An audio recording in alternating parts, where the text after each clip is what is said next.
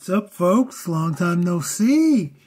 It's your boy Bob Hollywood here with another review. It's been a while, but hey, you may or may not have already known that. It doesn't matter. Today, I'm bringing you a retro review of this guy. This is the X-Men Evolution, the Blob figure. This guy is from the year 2000. You see that? So yeah, retro reviews here. Figures are going to be from 10 years ago. This guy is clearly from 23 years ago. You got a sticker on there from where I bought it. I didn't obviously buy it that long ago. I bought it more recently, and I didn't pay that price. I actually got it for half of that, I believe. So yeah, this guy, it says he comes with a triple extreme action. Slams, explodes, squishes, and we'll see what that's all about. And he also comes with exploding truck grills. And on the back, you see where he has some, how it works. And you see he's got the Wolverine from the line there in his hands. And you see some figures down here. You got Ninja Wolverine, who he appears to be holding. In that image, you get Storm. You got Spike. I'd like to get my hands on that Spike. And the Ninja Wolverine looks pretty good, too. Depending on the articulation, I might be interested in that. And then, of course, you got our boy Freddy Dukes, I believe, the Blob. So, without further ado, let's just bust him out of his plastic, I can't speak anymore, guys. His plastic prison.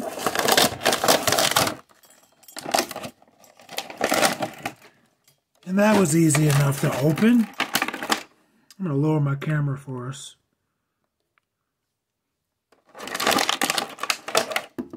And he is not very heavy. I mean, he's a big boy, but he's not very heavy.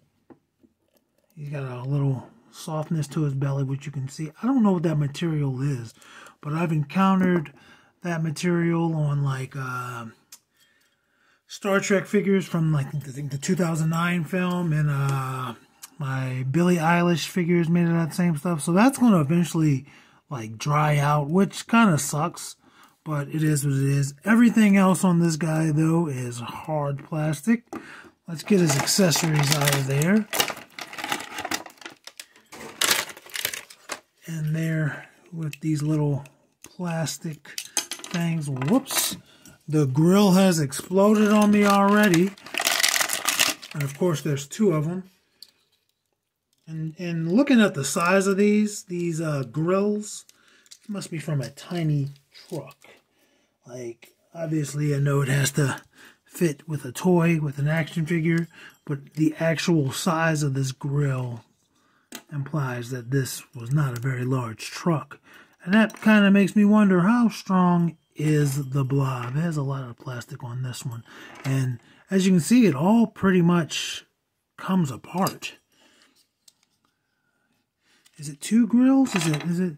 Okay, it's actually two pieces, which is cool. And I would have gotten this information had I actually looked at the back of the box, but I wanted to just go ahead and do this at the same time and learn whilst doing it. So I'm trying to put it together for you. And everything has holes, so that's how it's stand together. Again, it's almost like a puzzle. So if you're good with, what is it, Legos, this shouldn't be too difficult. Or maybe there are actually two grills. I'm going to put that one down. I'm going to grab this one. Yeah, there are two separate grills. Which again, tiny trucks. These must be from like a, not Hot Wheels. What's the kind of cars you can drive when your kids have? Big Wheels. Is it Big Wheels? I don't necessarily see where this one goes in. There's holes up here. Oh, let me try that. Let me turn that around. And yeah, it's pretty stable, and he could wield these like nunchucks. He doesn't have any sort of action feature. I can't tell.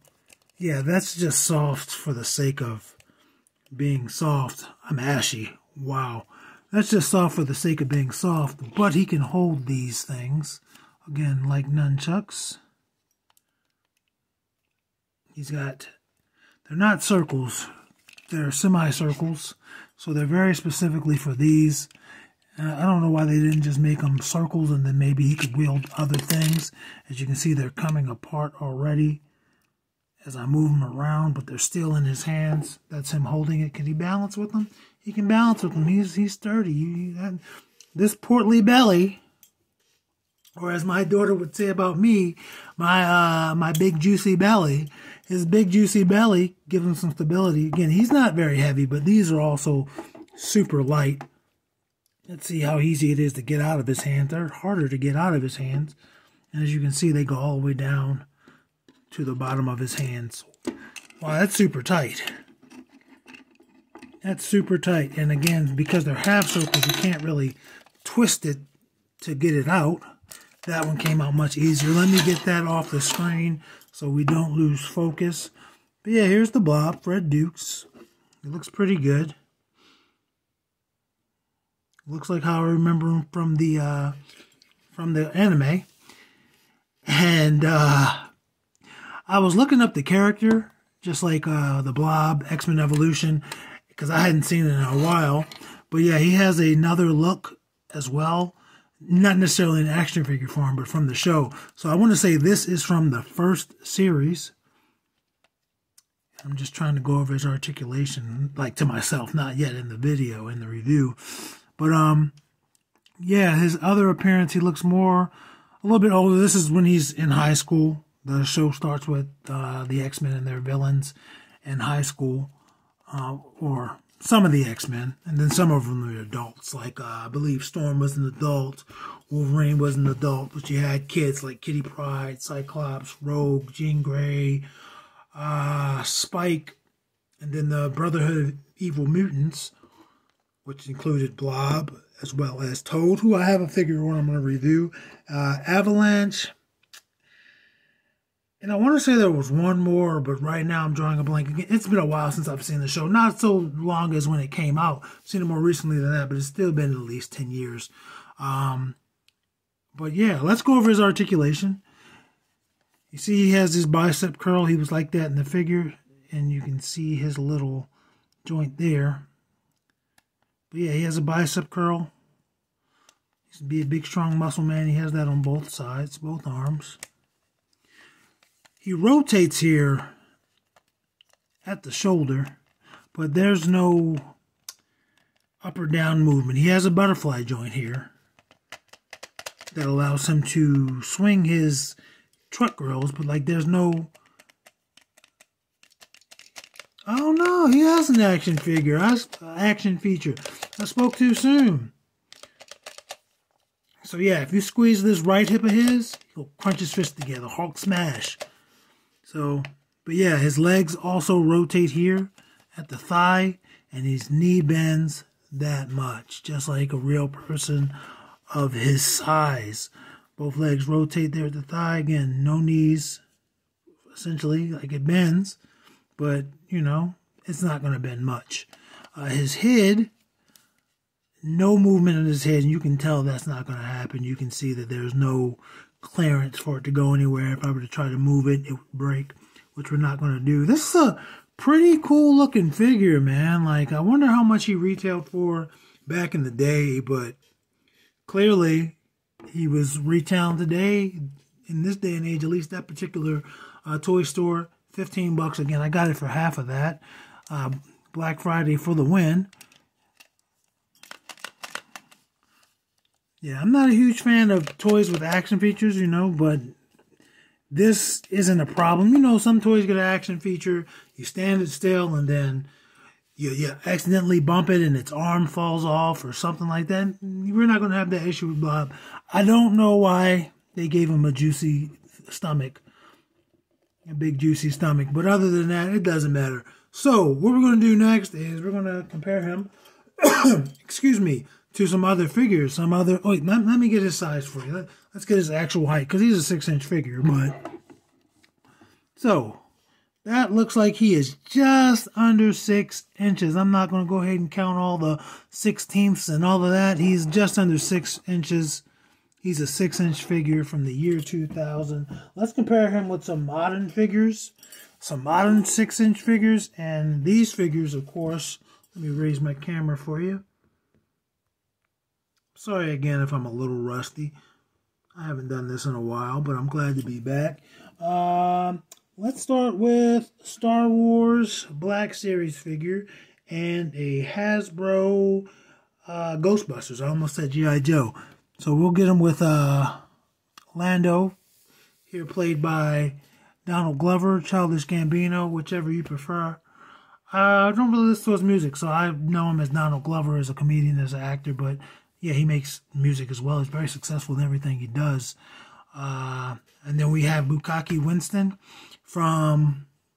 This came out right after the Afterlife movie, but this is a younger version of Winston. So it's from the original... I'll keep wanting to say Star Wars, the original Ghostbusters films. I feel like I'm from a timeline where there were 3 original Ghostbusters films, but here in the world that we live in, that you're watching this video, I know there's only 2 Ghostbusters films. In the 2016 with the women, with Melissa McCarthy, and then the 2021, I want to say, maybe 2021 Aftermath, and that's getting a sequel. That was a really good movie. I never saw the ones with the 2 ladies, with the ladies, the 4 ladies. I haven't finished watching it. I started it. Next, speaking of ladies, let's just go ahead and compare him to some ladies. We got here Vixen from DC Multiverse, and obviously that's a Mattel DC Multiverse figure. I do not collect the McFarlane Multiverse figures because I don't really collect 7-inch figures. And then we have, and I'm immediately contradicting myself, we have, I want to say Andrea from the He-Man Masters of the Universe Masterverse collection, and that's technically a 7-inch figure, whereas, as you can see, Vixen might be as taller, but Vixen is actually a 6-inch figure. I guess Vixen's a taller character in her universe, but yeah, this is technically from a 7-inch line. All of the Masterverse figures are huge. I have Savage He-Man, I have Evelyn. Yeah, so they're all huge figures, but there's a comparison of those 2. So far, he's in the middle. They're taller than him, but he's taller than the first 2 we did. Here is another Hasbro figure. Hasbro is super popular when it comes to 6-inch. It is going to be the Power Rangers Lightning Collection. I want to say Beast Morphers Red Rangers. And, of course, we got us a Killmonger from Marvel Legends. I think technically he's called the Black Panther, or he might be called the Golden Leopard, but there's that. And Killmonger's taller, but our Power Ranger friend looks to be shorter, at least live action. I couldn't really tell on the camera. I wasn't looking at the camera. Next, we're going to have Jazzwares, I believe, UFC figure of John Bone Jones. That's a hard name to say fast. He has a tongue twister of a name, but it's an awesome name. And then also a Hasbro Overwatch. I'm mad I cannot think of this guy's name. And if I tried to sit here and think about it, we'd be sitting here forever. So we're just not going to mention his name. Fred is in the middle. He's shorter than John and taller than Overwatch guy. And our final size comparisons are going to be 2 larger guys, which I know are both going to be taller than him. We have the original G.I. Joe Classifieds Roadblock. He is the only Roadblock in the collection I have. I think there... No, that's not true. I have the Cobra Ali one as well. And then there's another one where he looks, I guess, more comic accurate. He looks angrier. And then I think there's also this exact one in a color repaint. But I don't have those 2, that last 2 I mentioned. And we have my boy, Titus O'Neil. Like, this figure was a gift from a friend who knows I love Titus O'Neil. I don't know why. I just love Titus O'Neil. He's done great things in his life, and I just wish that to continue for him. But yeah, you see Fred is shorter than both of them. If it helps, Fred's supposed to be a teenager, and when he grows up, he grows to be even huger. Huger, is that a word? And these are 2 grown men. So, all in all, I like this guy. Like I said, he has He's not heavy, but he's sturdy. He's sturdy. Like this seems to be a solid piece of plastic. But I don't know, because again, he has movement. So maybe up here is hollow, but his legs are, you know, big, thick boys. He has a wide gait. He's not going to tilt over, even though he's wobbling right now. But he's not going to tilt over. See, he didn't tilt over. But yeah, there's our guy. And again, I paid $7.50 for him. Guy's 23 years old. I'm recording this at the tail end of 2023. I like him.